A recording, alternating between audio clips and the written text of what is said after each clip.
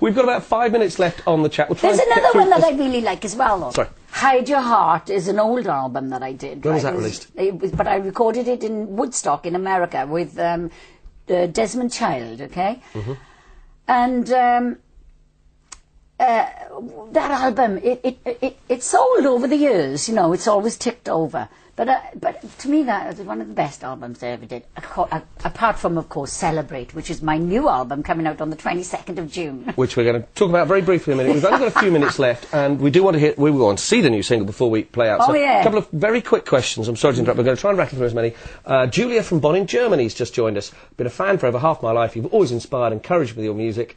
I just wanted to say the chance to say thank you. And I'd like to know, with whom could you imagine yourself doing a duet in the near future, and is anything planned? Well, Julia, can you sing? No. Who do I imagine doing a duet with? Well, I don't really know. I have been thinking about that Katie Tunstall, you know, but she's, you know, like she's a new flyer now, like, you know, so that probably won't happen. But that would make an interesting collaboration, but I wouldn't think it could be good. I have got a duet, actually, on this album, the album Celebrate. There's a duet on there with Lorraine Crosby, and you probably don't know who Lorraine Crosby is, but she was the girl that sang with Meatloaf, I'd do anything for love, but I won't do that. And you know that the girl singer in that, everybody thought it was me, but it wasn't me, it was her. And we're big mates anyway, you know. And her fella, Stuart, he wrote two of the songs on the album, right? And I do one of them as a duet with her. But he wrote that song actually about us, about me and Lorraine, you know, how we met and how friendly we became, you know. And it's a lovely story, you know, that song. And how many of the songs are on the album? You've got a variety of contributors to it, or?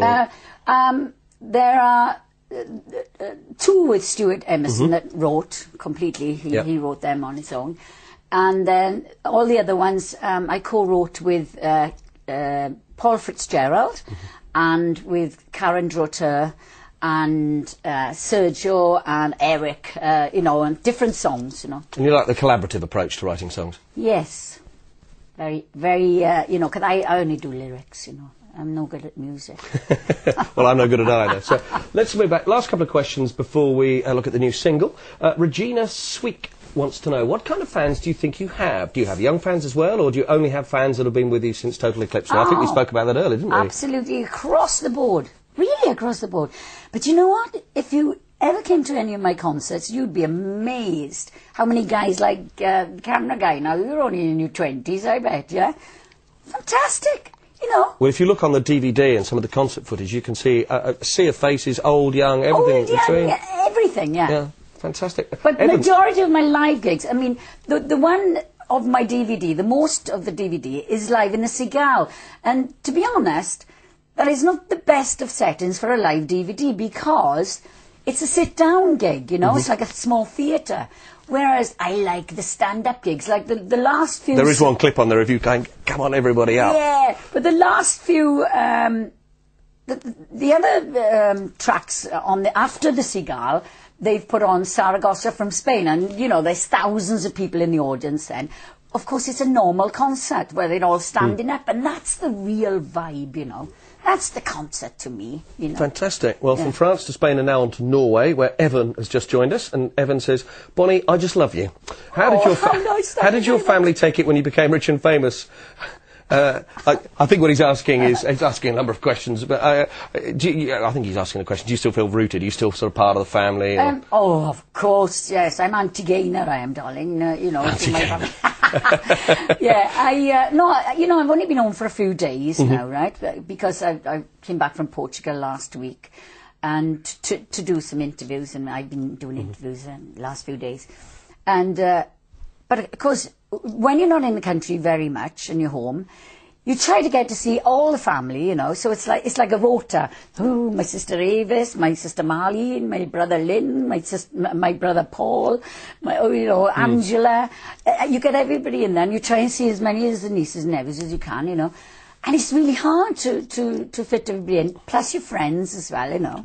But of course, I am very down to earth. I've never changed.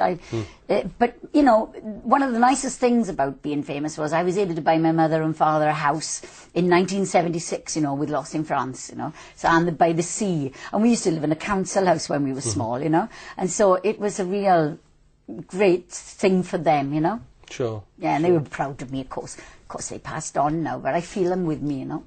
Well, Evan, I hope that answered your question. There are hundreds of more questions. I'm afraid we're not going to get a chance to go through them because we do want to sort of play out with your new single. Yeah, Louise. Talk us through it. Well, Louise is a track that it's about a woman saying to another woman, really, lay off my man because he's mine, kind of thing, you know. And the videos. And the video was shot in Tunisia in an old not an old battleship, an old cargo ship, right? Shipwreck.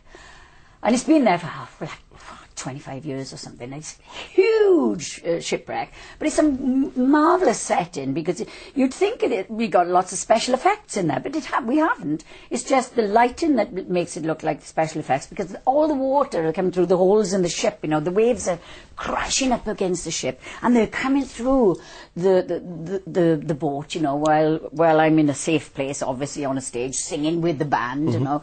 And but it was freezing cold in this boat.